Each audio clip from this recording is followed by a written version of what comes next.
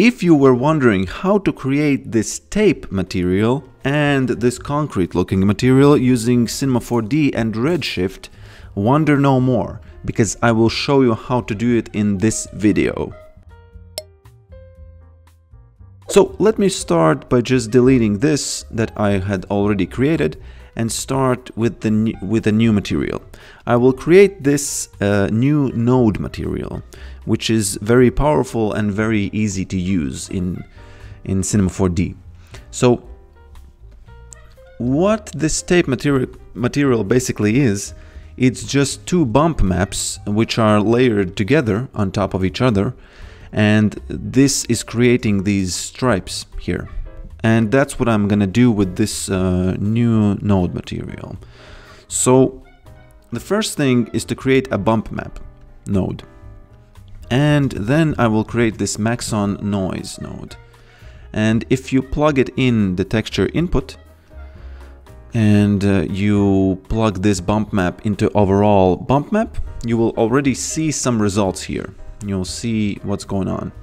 So if you open this back up and change this, for example, to 0.01, you will see that the noise becomes more grain-like.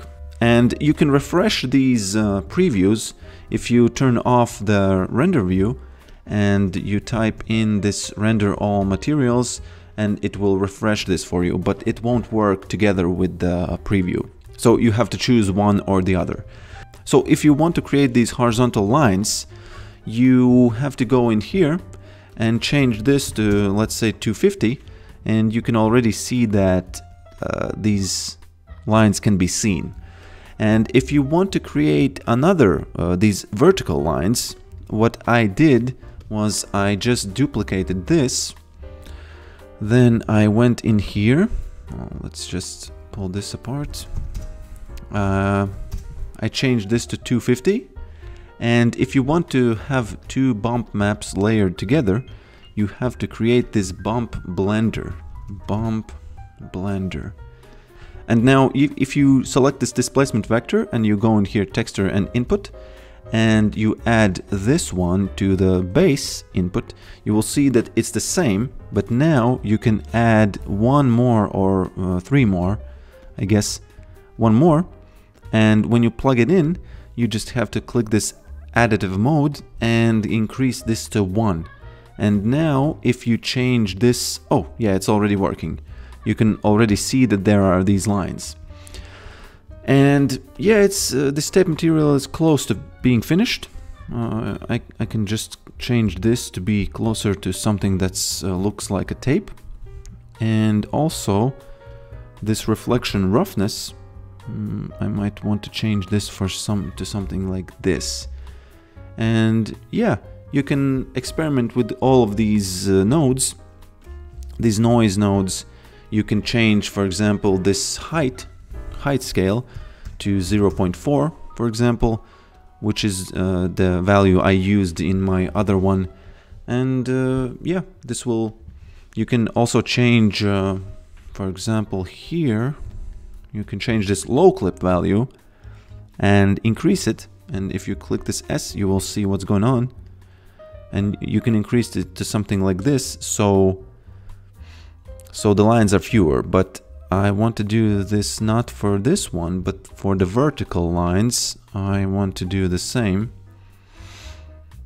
I will increase this low clip so there are fewer lines. Fewer lines can be seen. And now if I click this S, I can see that there are a lot. Okay, it's maybe too few. I will increase this, decrease this. So yeah, so now the vertical lines are a little less than the horizontal lines. And as I remember, maybe it's not, but I think that's the way tape looks. Maybe Google will prove me wrong, but that's not the point of this video. And so for this floor material, I will do the same thing. I will create a new node material and go in here. And it's the same thing, only I will use different values and different kinds of noise, because you can create almost any type of material with this. Yeah, maybe I can even say that you can create any material with these noises and combinations of these bump maps and displacement maps and everything. It's very, very powerful. And now I will have to create this bump. No, not here. Bump blender. Base input. Bump map. This goes in overall bump map. And this one goes in here. So if I add it, I can see the result. And now I think I used this noise. And if you change this bump map to height scale to -1, it will be inverted. And now if I go in this noise and I change this low clip value to higher, you can see that these small holes become smaller, and they become more apart. And now if I increase the scale value and increase this even more, you will have this nice look that these are kind of like scratches on the ground. And this is the first bump map. Next one I just used, I think, displacement turbulence, and this goes in layer 0. And here I have to enable this, and I have to enable this. So now if you go in here and you change the scale back and you change this clip back, you can see that there's another noise which is on top of this noise. And this one, I want this to be not so visible, so it's just a little bit, so it just gives more texture to this. And I think this is going to be okay. And for the final noise, I'm gonna again duplicate this. I'm gonna make this bigger, increase this contrast, and I'm gonna add this to the layer 1, go in here, give this weight of 1, and you can see that there's a third layer of this noise which gives these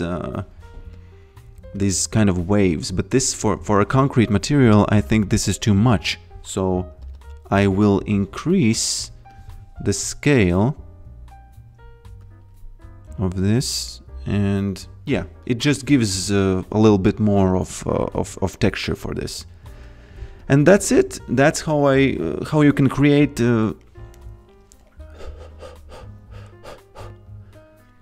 and that's it.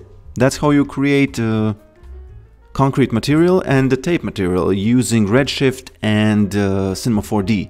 I think you have to have Redshift 3.0 point something to have these nodes work with the Redshift materials, but you can download this on their forum, I think in experimental versions or something like that. So I hope you like this, and if you have any questions, write those in the comments, and I will see you in the next video. Thanks for watching.